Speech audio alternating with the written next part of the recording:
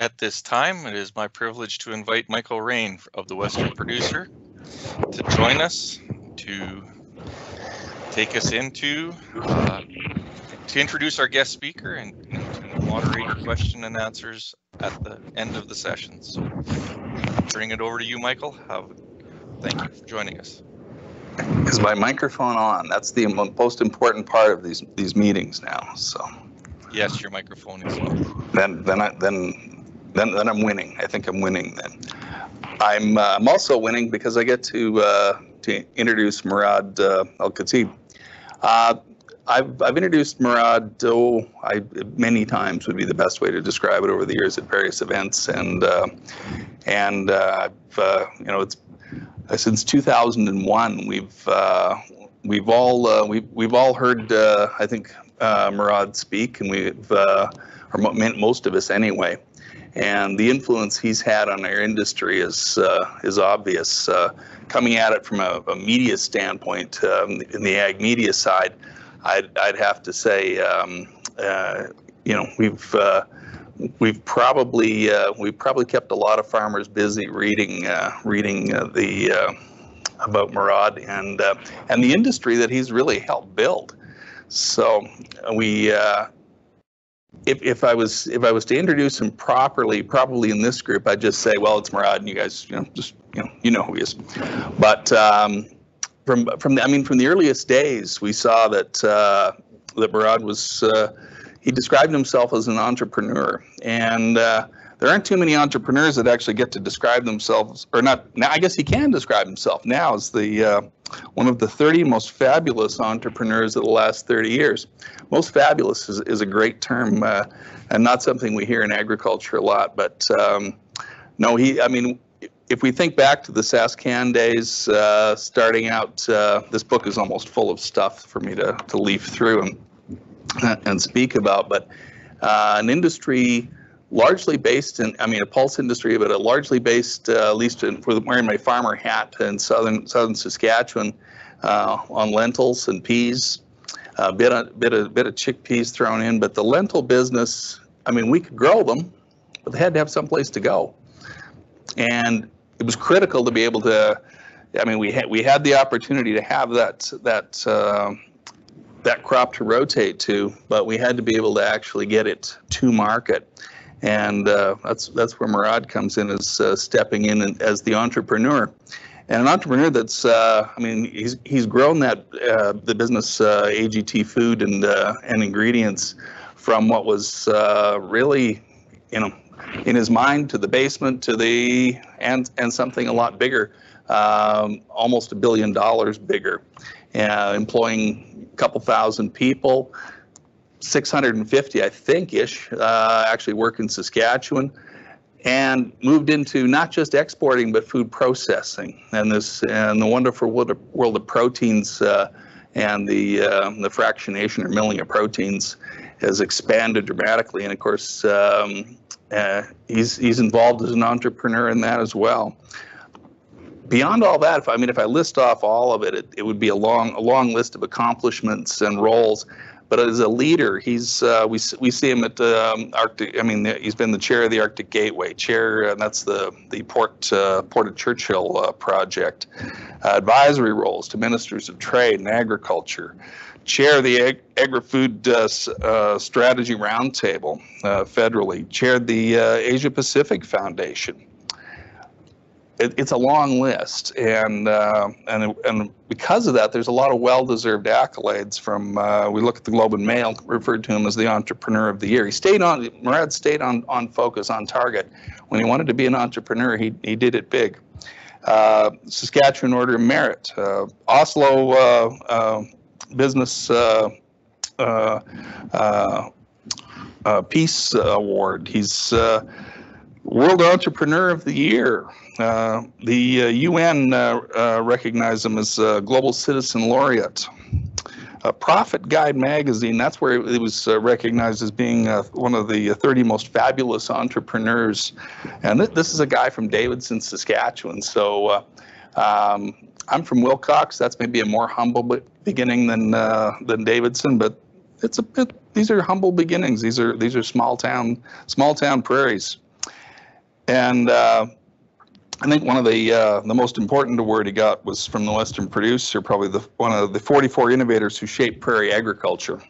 And my tongue was firmly in my cheek there, but we recognize Murad's accomplishments as an entrepreneur in the ag sector right from the very beginning. So I'm not going to delay this much further, but it is my great pleasure to introduce Murad Al-Khatib as your keynote speaker. Thanks very much, Michael. Thank you very much for the kind words. And you know, it's always a pleasure to speak to an audience like this of, you know, people made up of folks that take their professions and their careers and their, you know, for their families from the sector that I've also, you know, dedicated my life to serving. And, you know, certainly it has been, you know, quite, you know, rewarding to come from, you know, those rural roots in Davidson. And, you know, it's nice that you kind of gave that background. And I always like to tell the audiences when I start that, you know, I come from, you know, what I would say was a family of community leaders. And, you know, my mother and father immigrated to this country in 1965. And my father came as a rural doctor into Davidson and spent, you know, the better part of 35 years in that community. And I always like to start, you know, off by also talking about my mother, who came as a young bride, learned to speak English watching Sesame Street with us kids. And in 1976, she was the first ever immigrant Muslim woman elected to a rural municipal council in Canada. So to be elected, if you think in 1976, that at that time to be elected as a woman in the RM of Wilner, and she served 27 years, you know, in that. So, you know, at my dinner table growing up, it was all about agriculture. It was all about the community. It was all about, you know, how agriculture was changing in the 70s and 80s. And, you know, what I'm going to spend a bit of time today, you know, talking about is that, you know, I'm going to spend some time, you know, talking about how we look at the sector overall and how we're, you know, going to be looking at where we're going, I think, because I think that's much more important than where we've been. So just to kind of give you you know, a little bit as Michael mentioned, you know, from that basement of my home startup in July of 2001. So this July the 30th, it will be 20 years, you know, since I took that piece of paper down to an office and registered a blank company and started off with a vision to build. So we're now about 1.85 billion in sales. From that one humble plant in Regina that we built, there are now 45 manufacturing, processing, and handling facilities in 5 continents, you know, over 2,400 employees. And we've kind of underwent a bit of a transformation where we went from being a small Saskatchewan private co to being a public company on the Toronto Stock Exchange. And then we actually privatized the company again, where we bought it back from the public with Fairfax Financial, the Ontario Pension, and we're growing it again. And so it's been very exciting to kind of be involved with a company like Fairfax and running the global ag business that we're running today. So as you can see, you know, again, we've actually taken a bit of a different view of the world in terms of not only looking at processing, but looking at logistics, food processing, and truly developing a global value chain. And I think that that's an approach that takes a great opportunity for Canada as we continue to go forward. So, you know, what drives me is really the opportunity and the challenge that we see by food production targets. I mean, if we meet 9.7 billion people by 2050 and middle incomes rise in Asia to $33 trillion by 2030, we have to produce about the same amount of food in the next 40 years as we produced in the last 10,000 years. So as an entrepreneur, that makes me excited. But as an entrepreneur with reality setting in, it makes me nervous. It makes me nervous to think about the mountainous task at hand that will not only be based on food production, but be based on an integrated approach at agronomy, technology, innovation, production, reduction in food waste, and proper, value chain development as we look forward. So that agri-food dynamic is really what's going to be driving the sector in Saskatchewan and in Canada and in the world. And I mentioned kind of those two drivers. You've got the traditional market, meaning the growth in population, but then you have this new driver, which is the health, sustainability, and nutrition element, which ultimately is going to be a major part of the future for Canada. And when I say very not boldly, actually, Canada will serve a consumer in the future completely different potentially than the consumer we serve today. As we look for those higher value markets in the world as incomes rise, that is where our future should be in this country. Now, again, speaking to agrologists and speaking to people who are in the sector and have a scientific background, you understand the sustainability picture, the nitrogen fixation, the low energy requirement, the water use efficiency of our crops. And you understand as well the opportunity as we look for food companies to meet the global demand of the new consumer, that carbon footprint and carbon indexes, will end up being something that will be desirous of the new consumer of the future. So some of you who've heard my story before, hear the story of the young entrepreneur who had a wife, my wife, Michelle, who was 6 months pregnant with our twins. And I quit my job in government and I moved to the basement of my house to start this company called Sascan Pulse. Well, those twins are now going to be 20 years old this year. And I can tell you that they are very indicative of that consumer of the future. In particular, my daughter, Sarah, my son, Tarek, maybe not quite as aware, but my daughter, Sarah, is a very typical new consumer of the future. She is environmentally aware. She is not an environmentalist. There's a difference. She's aware of water. She's aware of pollution, carbon. She's worried about the future of our planet. She cares about the food that she consumes. She cares about the food labels. She wants a mom's pantry food strategy on the foods that she buys. She wants to see on the food label things that she can find in her mom's pantry. She doesn't want food products that have additives and chemicals and modifications. So this is the consumer of the future. And, when we look at that consumer of the future, we realize, and we look at that opportunity to produce that food in the next 40 years, Canada is a global agri-food partner. And we make a lot of sense for the world because we have abundant natural resources. The basic staple building block of responding to the global food requirement is going to be that abundance of land and water, right? And in this province, we are, I hope, going to see quite a transformation, with the proposed irrigation project and with the proposed ability to use our freshwater resources to dramatically improve access to irrigated lands in our province, as we continue to move forward.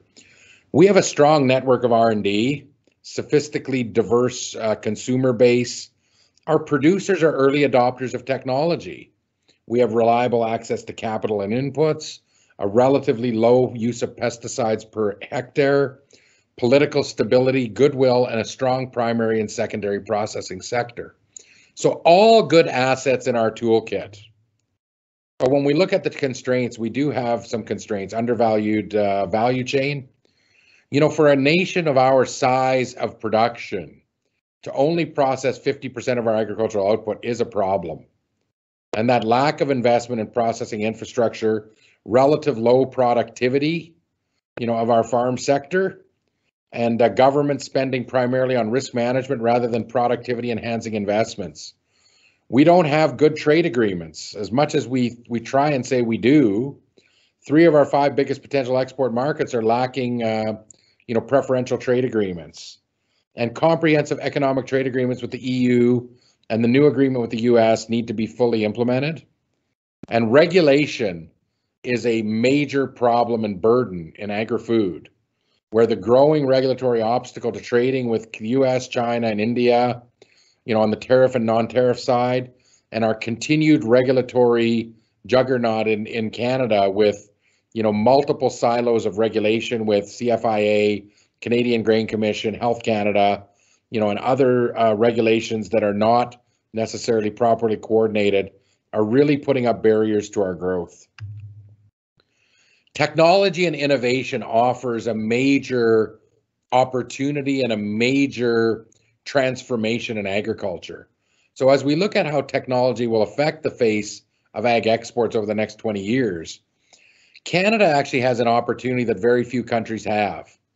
I like to say, try implementing digital agriculture at scale on 1 acre farms in India. We have an opportunity here with farmer, scale, and with input suppliers, off-takers, and value chains linked in a value chain. Big data, IoT, blockchain, sensors, data collection, analytics, artificial intelligence.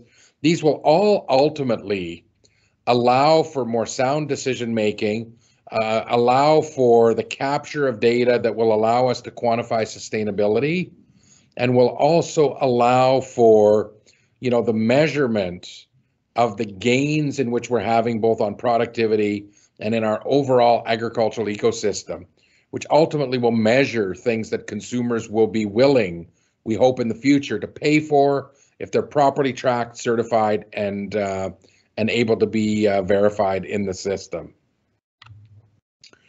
So, when I look at the pane on the right, and I want you, when you look at the sky, I want you to see the world instead of just the clouds. And I want you to realize that Canada's ingredient and food have a reputation in the world as safe, quality, and trustworthy. And Canada has that opportunity to be the first stop on the protein highway, and that protein-based foods and pulse-based foods and the 3-crop rotation-based food processing sector give us a major opportunity in this province. So when I look again at the assets, the plant-based foods, fuels, and biomass, become a major opportunity on a 3-crop rotation of wheat, canola, and pulses.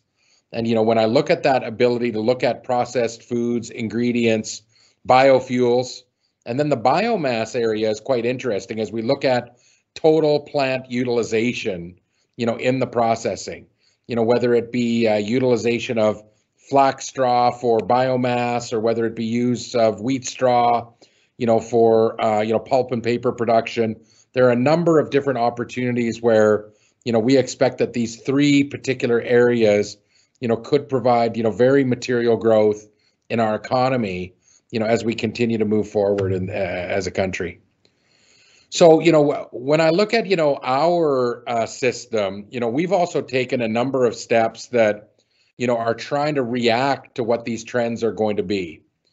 Some of you that have been following our company for the last couple of decades are probably scratching your head to find out, why would I want to own, short line railways? Why would I want to own, rail consolidation centers and terminals and all of these other things? And, in the bulk grain handling business, people want to own this in order to have logistics.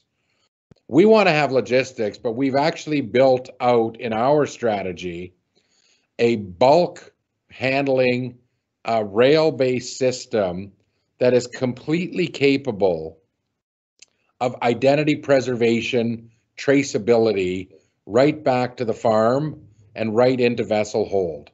So, if you think about what we've done with our mobile grain system, and, maybe not known to many, this year we completed construction at Delisle, Saskatchewan, of what I would consider to be one of the most major rail projects in our province in the last decade. It was the construction of 6 3-kilometer rail tracks and the construction of a 1,200 ton per hour grain processing facility. Now, all of the grain collected in our short line railway systems come to Delisle, where we clean from one rail car to another. No grain ever touches a silo. No grain ever commingles with another, grain.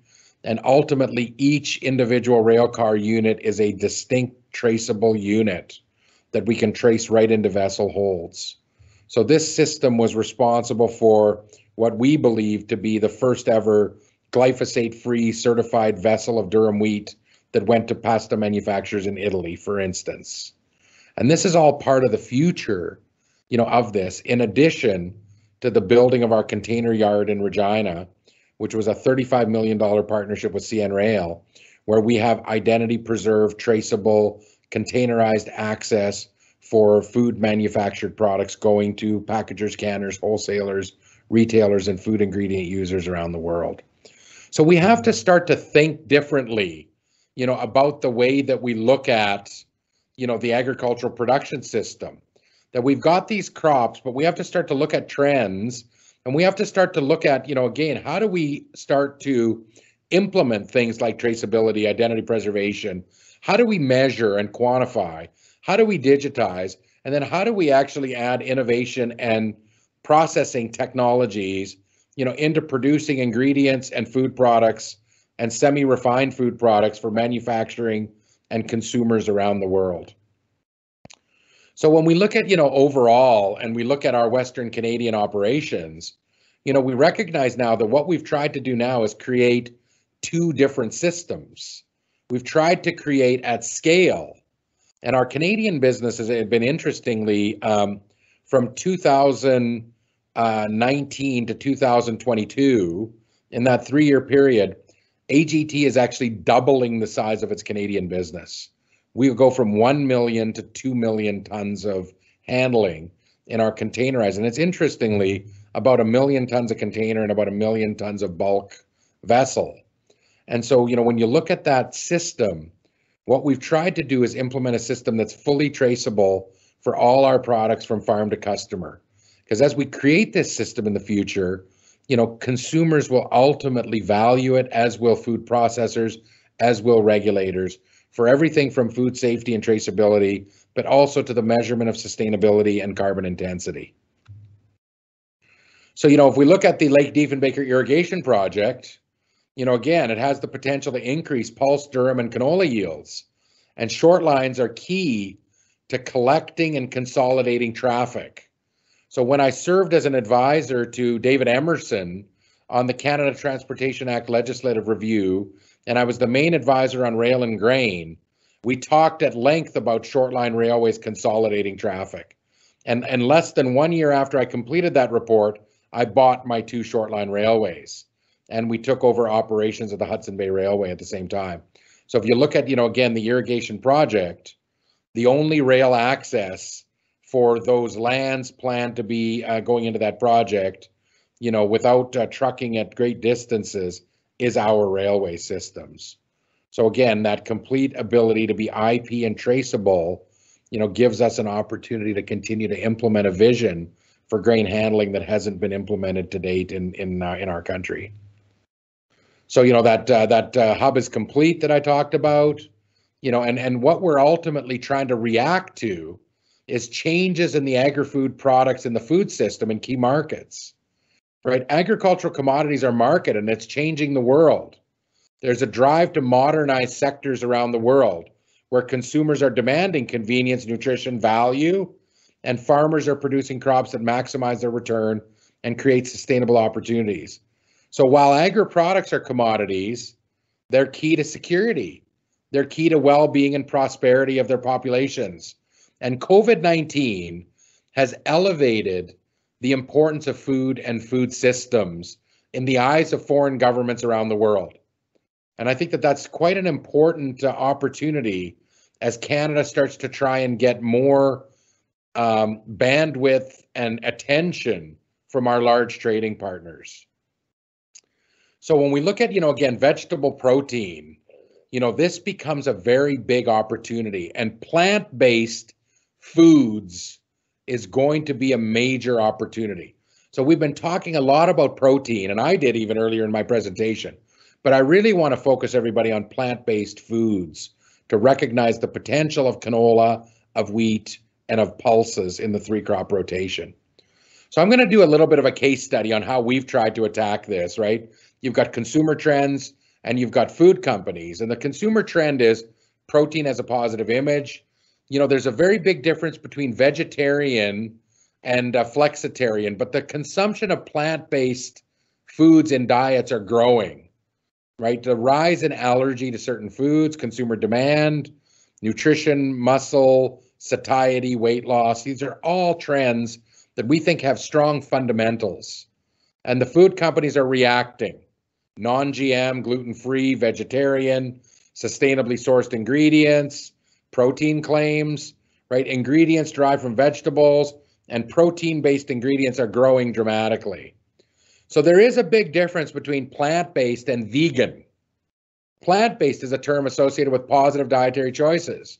They can fit into a wide variety of diets. Vegan is a specific lifestyle that is often associated with dietary restrictions. So, I think that when we look at that plant-based food market, it's supposed to grow from 12 billion to 28 billion in a 6-year period. That's 15% annual growth rate.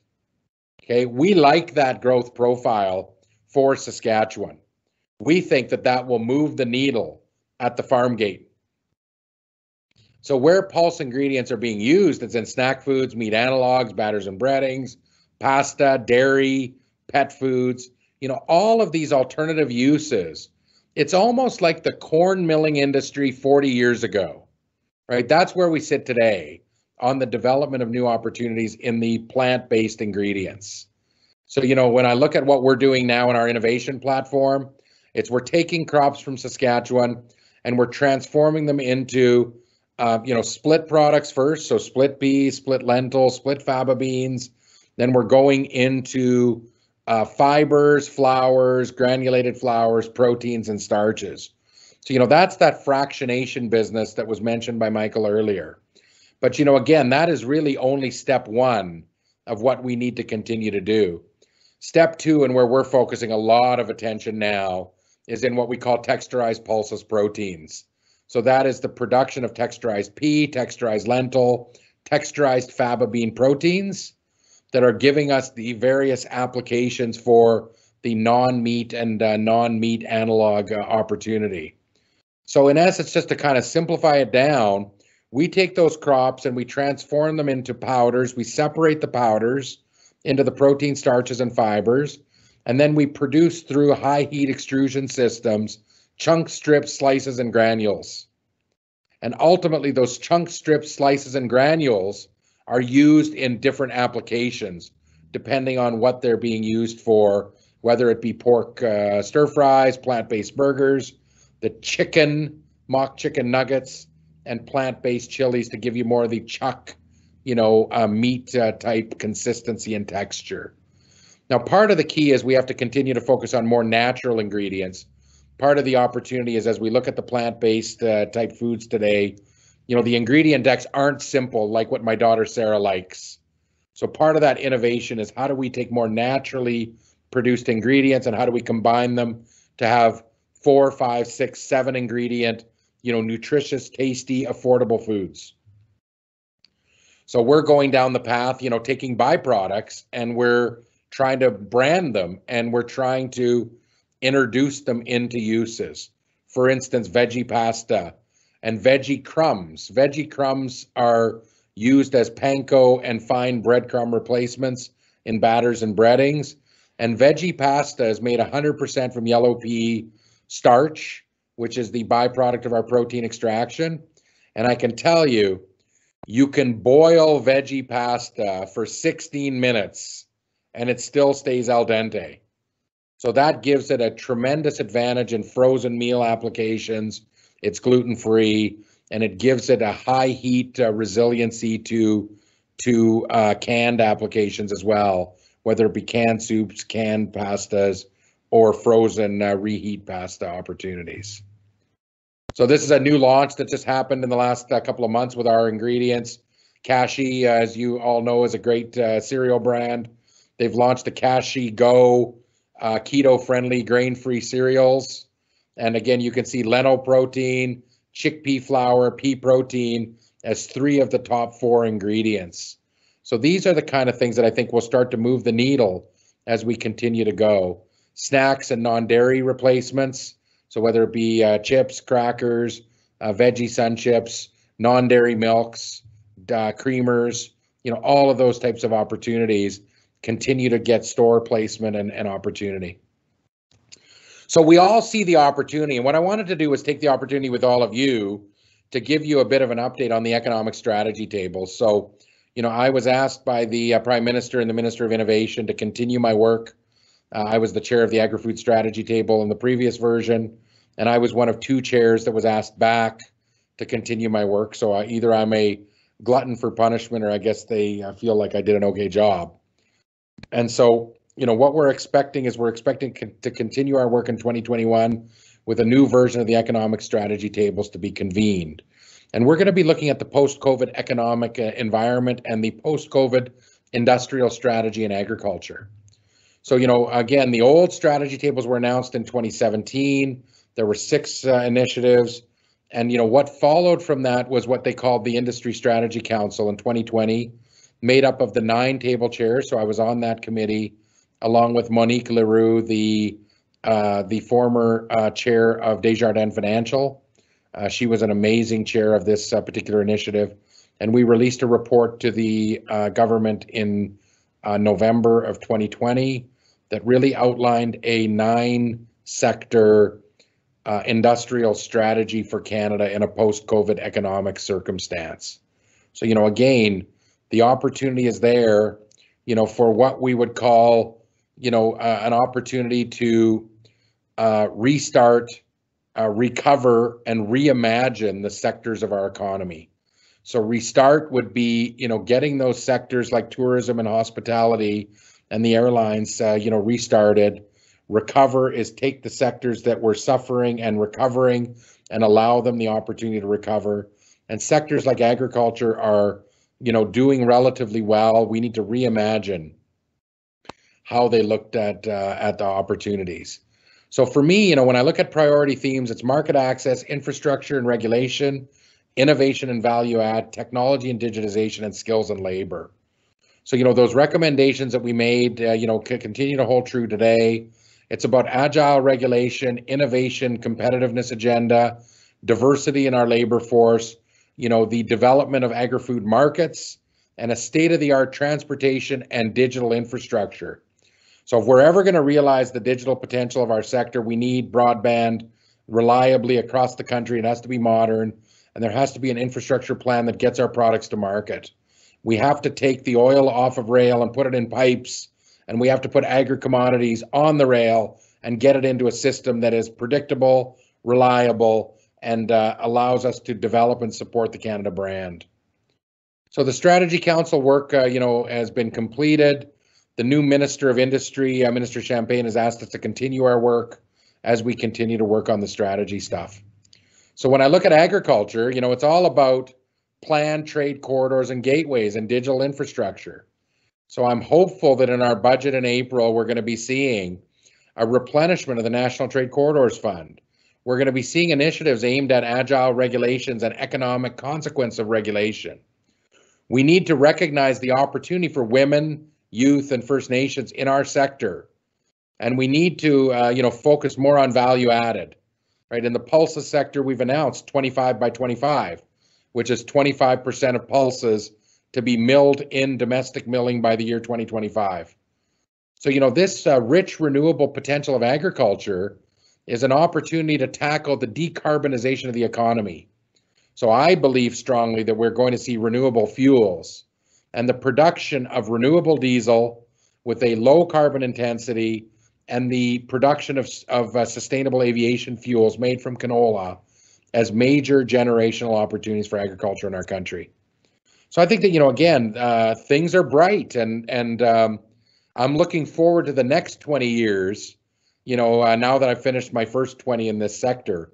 So I say to my wife, I'm only 48, I've got another 20 at least, and that global race to protein is on. So we've trained hard, we have a good lane, we have a good coach, we're feeling really good about the race because Canada's brand is strong, there's fundamental demand. The innovation scaling of food processing is critical. So we need to get away from the commodity ghetto, and we need to get into the value added so we can tap into that $33 trillion middle class market in Asia. So Canada's a natural partner, and the market opportunities for agri-food products exist. We just have to grab them, capitalize on them, because if we don't, someone will.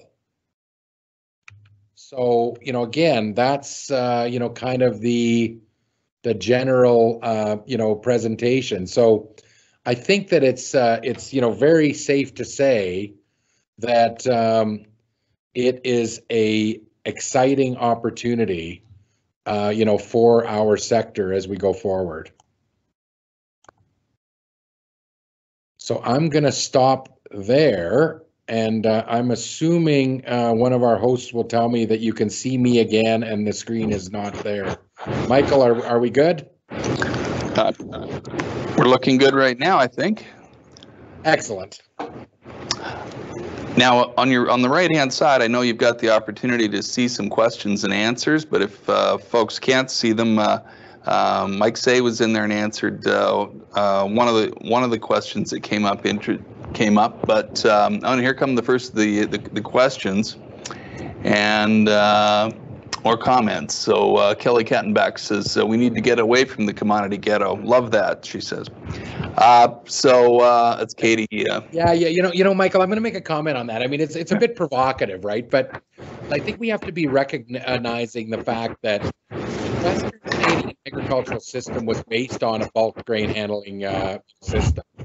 Again, a large part of the entire network was built in the Canadian Wheat Board days, where ultimately we had centralized marketing and a very limited crop rotation. And, when we had the advent of special crops and the, scaling of those acres. I mean, I remember when I built, Michael, the plant, that we talked about when I built in Regina in 2001. I mean, there was only about 50,000 tons of red lentils grown in this country, and we built 100,000 ton capacity for splitting, right? So, again, I remember going region to region and talking to growers about converting into red lentils because, ultimately the world consumption was there. So the commodity, mentality is there, but special crops have helped to move that. But I think there's a big opportunity on canola and wheat, as well, that, again, people know me as lentils and pulses, but, we're really involved now in durum. And, we think that, again, the monetization of canola beyond, because the canola sector's already moved and oil crushing is prevalent, but there's even more we can do now. It's renewable fuels. And what about the monetization of meal? I mean, the opportunity to take canola meal, into high value aqua feed ingredients, high value feed ingredients, and texturized protein for human consumption. Look at everywhere soy is, canola can be, on our monetization of our byproducts. So these are the opportunities, Michael, that will not only move the needle. We're talking about working smarter, not harder. It's what we're already doing. What if we as an economy could generate $5 or $7 billion more from what we're already doing? That exactly can, can make a lot of sense in terms of farm gate all the way through the value chain. And anybody who's interested, read my editorial this week because actually that's one of the highlights. So I got lucky today. Ross McDonald was wondering if you could speak to the nutrient density of food products and how that might impact demand estimates in the near future. I think that certainly the focus on nutrition and health, it's interesting. We're seeing a lot of strong interest by the food companies in natural biofortification. So we're looking at, again, the natural presence of micronutrients and vitamins and, again, the digestibility, is much more efficient than the adding of micronutrients and vitamins after. And so we see that kind of opportunity for natural, because, let's say, for instance, Michael, you want to add iron into a formulation. If you add iron, you have to list iron on your label, and the percentage intake of iron would be listed on the food label.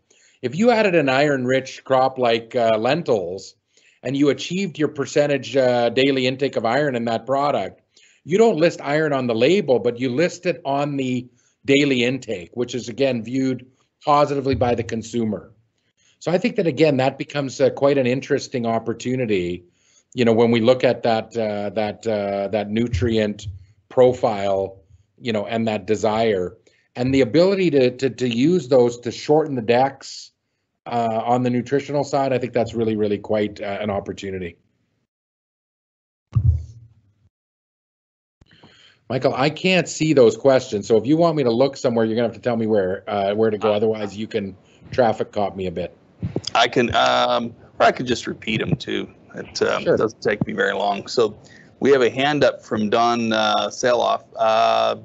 Don, you've got a question?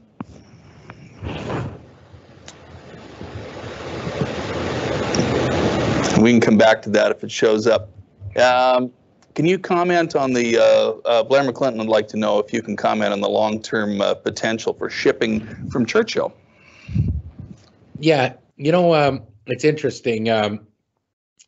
So Churchill, for me, when I look at it, is definitely a very viable, surge port for Western Canada. I mean, when I look at that region of eastern Saskatchewan and northwestern Manitoba, again, the tidewater access at Churchill is really quite a strategic advantage. When I look at, the August, September, October shipping season in Vancouver, we've always got a constraint. And when I look at, the competitiveness of Churchill over Thunder Bay, Churchill has a strong role to play in that window. The challenge, Michael, we have is just the limited season. Right now we're looking at around mid-July to about end of October. I can tell you I sweated a little bit, a couple of years back when I, shipped a vessel out of Churchill around the 11th of November. And we were literally down to looking at the ice maps to make sure we could get through before, things were freezing up. So those are, we were pushing the envelope a bit on that year. But that season's extending. I mean, we're into single year ice now. And, from that perspective, with proper icebreaker deployment, the government of Canada is looking at more icebreaker capacity by 2023. If you take icebreakers in May and again in November, you could actually extend that season from June, through to end of November. So when you start to get to that, July through November period, now you've got a 5-month window. Again, it can move the needle in terms of providing an alternative or a pressure release valve for Vancouver that I think will definitely help Farmgate return, because it will keep the basis, narrow. It will keep it, in check. Whereas with that freight constraint, that basis widens quite quickly and quite exaggerated at times. So Churchill is definitely part of the long-term strategy. We're advocating the government to consider the Pacific Gateway, the Atlantic Gateway, North-South corridors, and the Arctic Gateway as viable needs.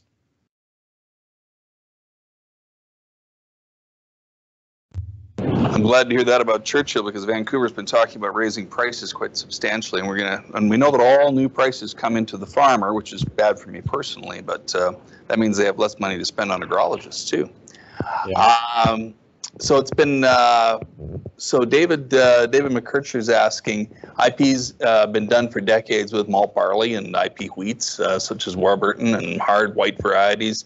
Do you think the well-documented production and practices can get a premium from consumers, or will we see government accurately find ways of compensating sustainability practices, or should we not expect the market to pay? And I mean, that's been one of my bugbears for years, is these are all great things, and I've taken advantage of them, but someday they just become just commodity grain again. Does it just become? Well, and it's interesting, because again, we right away ask the question of, I see the question here, will we see the government accurately compensate for sustainability?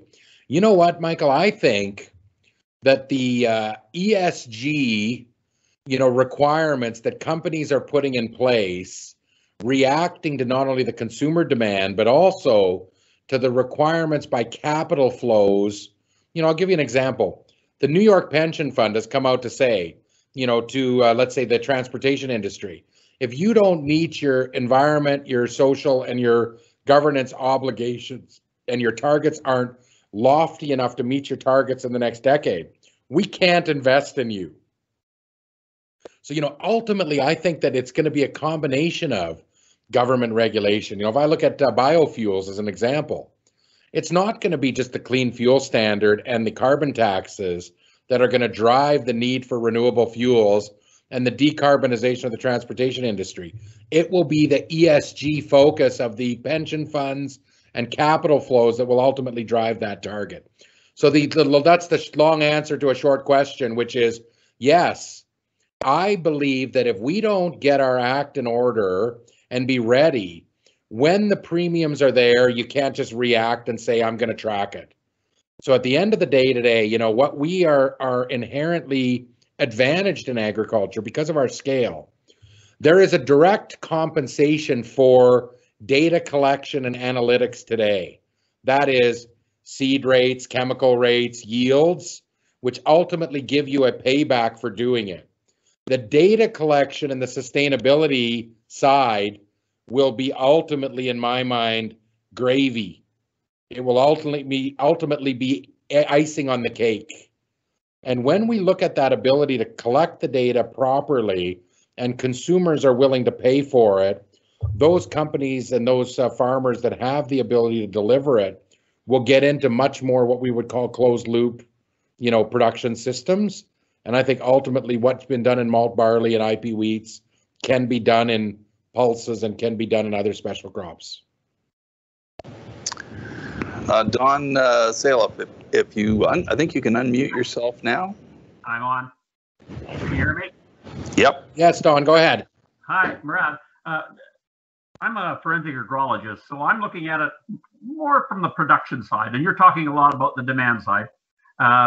My question gets around to, if we're going to supply these volumes of product into the food industry from a grain point of view, what production systems do you foresee in your vision? Is it some form of what we have now with using some fertilizers and some pest control products, or is it organic? Where are you at? Yeah, listen, I am all for maintaining all of the tools in our toolkit. Okay, and to me, the focus is going to be on natural products, not on organic. Okay, organic to me, again, no knock. I mean, those that want to do it, there will be a market and, we may or may not play in it. But to me, it's about natural, clean label food products. And so, again, we're focused on ensuring on-label use of our products. Glyphosate is a really good example. I mean, glyphosate is a tough one right now. But, when we look at the sophisticated food companies, they are not saying no glyphosate. They're saying no pre-harvest glyphosate, right? It's about glyphosate residue. It's not about use of glyphosate as a burn off or, on a regular toolkit basis. So, I think that what we've got to do is we've got to be focusing on, better management of the tools that we have in the toolkit. So do I believe strongly, Don, that it would be interesting to be able to see, whether or not drones flying and scanning, cropping systems and being able to recognize pests of concern and to apply micro droplets of herbicides or pesticides versus broad application of those spraying systems. Could that be advantage? Well, I think it'll lower our cost. I think it'll lower our residues. And I think ultimately it could boost yields. So those are the kind of things that I think, I'm hoping that, good entrepreneurs and good, farmers will be able to implement. And, if you look at our history in the development of zero minimum tillage technologies, as an example, air seeders and the like, we've proven our ability to take complex problems, solve them, and then scale them. And our short line manufacturers and the technology providers have proven to be quite, capable in Western Canada, and we've supplied to the world. I'm hopeful that that kind of ingenuity is going to continue, and I'm pretty optimistic it will. So that's where I see things as natural, clean label, much more than the other. Murad, a follow-up question on that. I've just finished a major project this summer, and I discovered that, and I've known this for a while, but basically the Ministry of Health, PMRA, has overtaken all of the oversight on the pesticide use in agriculture in Canada. Yep. There's some big problems that are creating with that. I go out and I try to find some science-based research on different aspects, and it's a real challenge. Any comments on how we can get some, I guess, more authority back into the Ministry of Ag, so we can have some of that research you're talking about, so we can have research that affirms that we're using those products properly and using them well.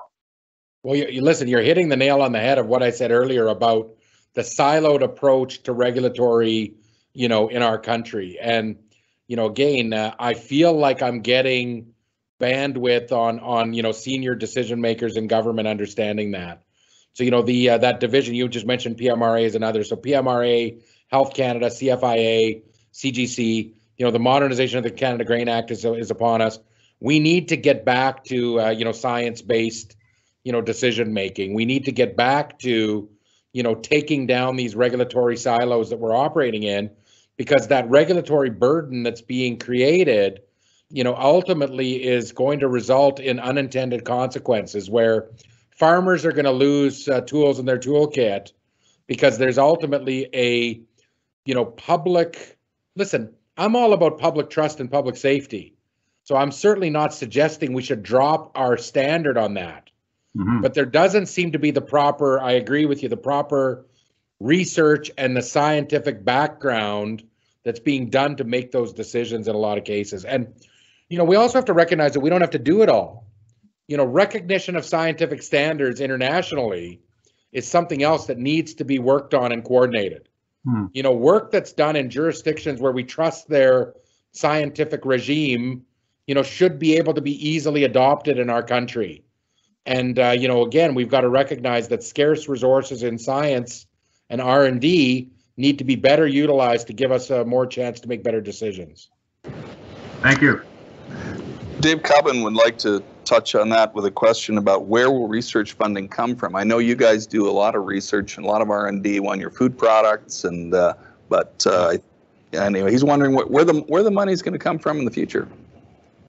Well, again, I guess it depends which bucket you're playing in. I mean, in crops, I do think that as we continue to scale, the challenge on a lot of the special crops is just the acreage is still very, very limited. So when you look at, research funding there, I'm still a strong advocate of the, checkoff model that we have.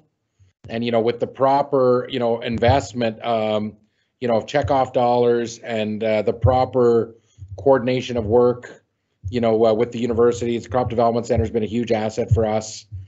Guys like Dr. Bert Vandenberg and Tom Workington and the crew at the CDC have been transformational, for us. So hopefully that industry, the industry partnership that we have, collecting that check off and then giving it to the grower association so they can deploy it will continue.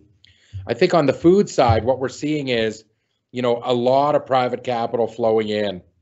And if I look at, our R&D center in Saskatoon, which many people don't even know exists, it's in the middle of Stonebridge, there's an AGT office that is largely actually an R&D center. And there's about 5,000 square feet of R&D space there that is doing work for probably 12 of the 15 largest consumer products companies in the world. So, we are there developing things, with companies like, General Mills and Nestle and Unilever and Beyond and Kellogg's and a whole bunch of really Maple Leaf and a whole bunch of very interesting applications. So, that is what we would call joint development agreements and joint funding.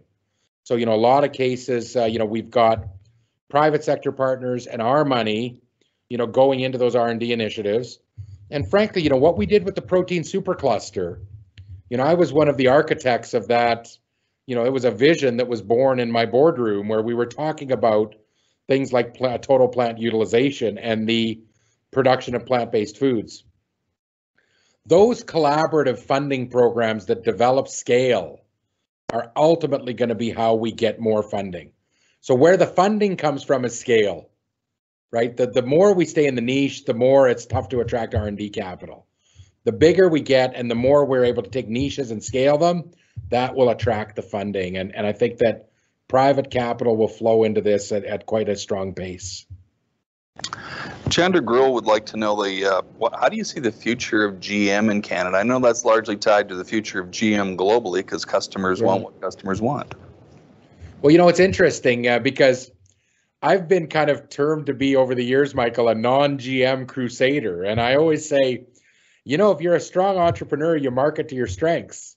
And at the time, I mean, there's no GM pulses. So why would I have been out promoting the virtues and attributes of genetically modified food products when I didn't have any to sell? So, you know, that's just the first clarification. But listen, this is not going to be an answer that may be popular with a group that is much more scientifically grounded than many I speak to. But you know what? For me, what it comes down to today is the science isn't the only driving decision-making item here. At the end of the day, the consumer will decide. And what we're seeing on the GM side is, you know, we're seeing more and more of the food development pipelines that are going towards non-GM if there's a good, cost-effective, functional alternative. So if you've got a non-GM alternative or a GM alternative, you know, we actually see the non-GM alternative, you know, being preferred in particular by the multinationals that are marketing similar products in multi-geographies around the world. So a Nestle and these others, you know, again, a lot of what we're doing in pulses is replacing soy and corn. And again, one of the reasons for that is the non-GM nature of pulses. So it is an alternative. So do I think that there's an opportunity on the marketing side? Still, absolutely. You know, canola is a perfect example. I mean, the canola oil side and the health attributes have trumped out that, you know, GM, you know, concern, but certain markets won't look at that. So there's a limitation on what we're going to see. I still see emerging markets around the world being strongly influenced by Europe. And, you know, from that perspective, I still see a strong influence that's going to, you know, continue to hinder that opportunity. But you can't ignore the agronomic benefits, and you can't ignore the gains that we're having. And so, you know, there's another school of thought that people think that ultimately will be the winner, that the need to supply food to 9.7 billion people will ultimately win the GM war with the non-GM war, because we're just going to need the product. So, you know, I think that, you know, Canada, we've kind of straddled the in-between, you know, relatively well. I mean, we've managed to kind of stay where we are, but what it's creating is the need for better processing.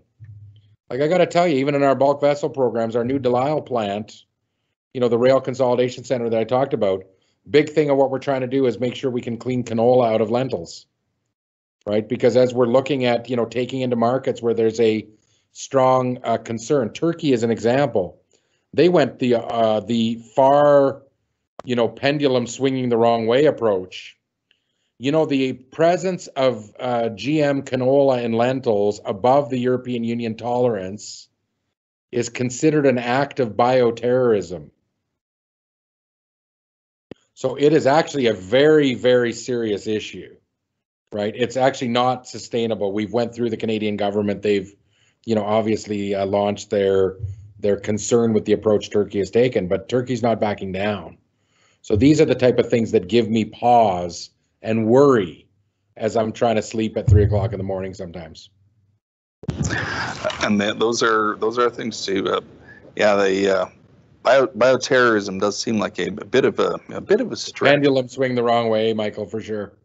But now, and Dave McCurcher would like to actually, just related to that question, he says, how's country of origin labeling? How's COOL affected you guys? Because when we have Italy, we have the U.S., we have phytosanitary non-tariff trade barriers out there. There's, I mean, we all know that it's just a matter of we are an exporter, and as an exporter, whether it's processed, unprocessed, it doesn't matter. We're always going to run into countries doing what countries do when they have more than they need, or they have other markets, or sometimes a different axe to grind. But how does that affect? I mean, you guys deal with it every day, I presume. Well, I think that we've got to recognize that country of origin labeling was an Obama policy, and we have Biden in the White House now. But, it's interesting, that while we were heightenedly sensitive about Trump, again, we're probably going to see a heightened Buy America type system. So, Michael, we're seeing this all over the world, as you say. Agriculture, we've got to recognize, is the most political business in the world, because at the end of the day, governments all over the world will continue to protect their domestic agricultural farmer base, which in a lot of cases, ruling political parties enjoy strong rural support. So, again, that's votes, right? We see that. Maybe we don't see that so much in Canada, where we've got a strong Ontario and Quebec focus of our government, but in other countries in the world, agriculture is very political in that regard.